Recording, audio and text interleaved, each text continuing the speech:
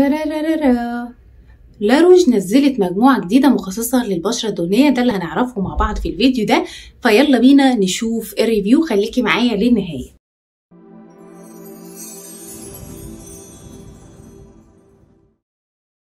هلو على احلى ناس موجودين في الدنيا كلها، ازيكم يا بنات؟ عاملين ايه الاخبار؟ اتمنى دايما تكونوا كويسين وبصحه وسعاده وسلام وبتهتموا بنفسكم كويس جدا. لاروش نزلت مجموعه جديده في الاسواق وسمتها ايفاكلار ميكرو بيلينج. فايه الفرق بينها وبين المجموعه القديمه؟ بصوا، لاروش حست ان السجاده بتتسحب من تحت رجليها كده وبتروح للمنافس الاقوى بتاعها اللي هو طبعا كلنا عارفين ان هو فيجي، وبقى نمبر 1 كغسول او كمجموعه للبشره الدهنيه هي فيجي نورماديريم. فقررت ان هي تجدد وتطور من نفسها وتعمل حاجه اقوى بكتير وتشوف ايه العيوب اللي موجوده في مجموعه ايفاكلار الاولانيه دي القديمه وتعدلها في المجموعه الجديده. ده اللي حصل باختصار شديد. طب ايه الفرق بين الغسول القديم والغسول الجديد؟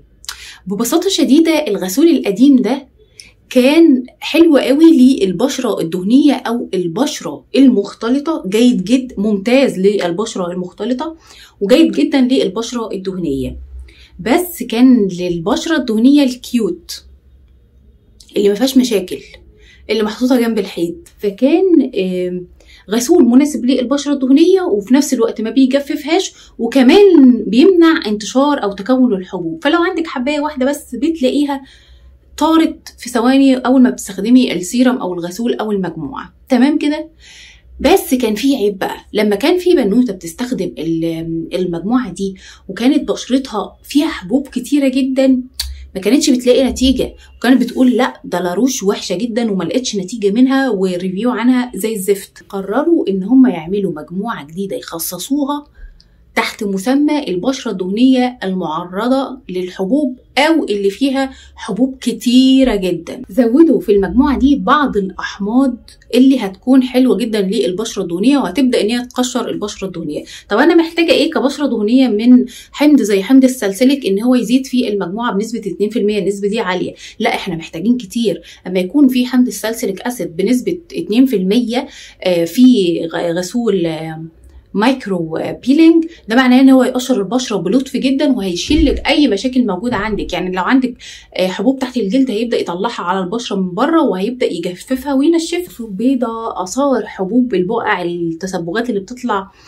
مكان الحبوب دي، كل الحاجات دي هو هيساعد الغسول في حلها.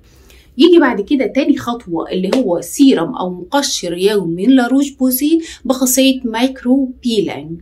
المقشر ده تحفة جدا، المفروض ان هو داخل فيه 3 أحماض علشان يقشر البشرة. يعني انت بشرتك هتتظبط لو انت بتتعرضي للحبوب، لو فيها حبوب كتيره هتتظبط منه. المقشر اليومي الجديد ده المفروض ان انت تستخدميه مره واحده بس خلال يومك، والمفروض تستخدميه بالليل مش بالنهار. ولما بتصحي من النوم بعد استخدامك المفروض انت بتغسلي بشرتك بالغسول من نفس اللاين وبعدين تبداي تحطي الصن بلوك وتنزلي. ما ينفعش ابدا ان انت تستخدمي مقشر مايكرو بيلينج الجديد ده وتطلعي الصبح من غير صن بلوك كانك ما عملتيش اي حاجه. شفتوا فكره السيروم ده كانه زي عارفين التقشير البارد، لو حد عمله هو قريب منه شويه بس على اهدى بكتير وطبعا احلى. فهو ده فكره الغسول او المقشر اليومي الجديد من لاروش. انا حبيت اوضح لكم بس الفرق وامتى تشتري ده وامتى تشتري ده. فانت لو صاحبه بشره دهنيه زي ما قلت مثلا كيوت او مختلطه ما فيهاش اي مشاكل اشتري القديم. لو انت صاحبه بشره دهنيه فيها حبوب كتيره جدا وعندك تسبغات من تسبغات او اثار حبوب او الكلام ده كله اشتري الغسول والمقشر الجديد. بس خدي بالك برضو المقشر الجديد ده المفروض يبقى تحت اشراف طبيب، لان قوي جدا برضو على البشرة ان هو يبقى مقشر يومي. ممكن يكون الطبيب هيقول لك مثلا بعض الجرعات عليه قبل الاستخدام. سعر الغسول القديم 209 ومتوفر في كل الصيدليات، وسعر الغسول الجديد 249 جنيه ومتوفر حاليا في كل الصيدليات. سعر السيروم مايكرو بيلينج من لاروش بوذيه 479 جنيه بس كده. ده كل المعلومات عن الغسول والمقشر الجديد من لاروش. اتمنى تكونوا استفدتم معايا، وما تنسيش تعملي لايك للفيديو عشان يقدر ان هو يوصل لاكبر عدد من البنات،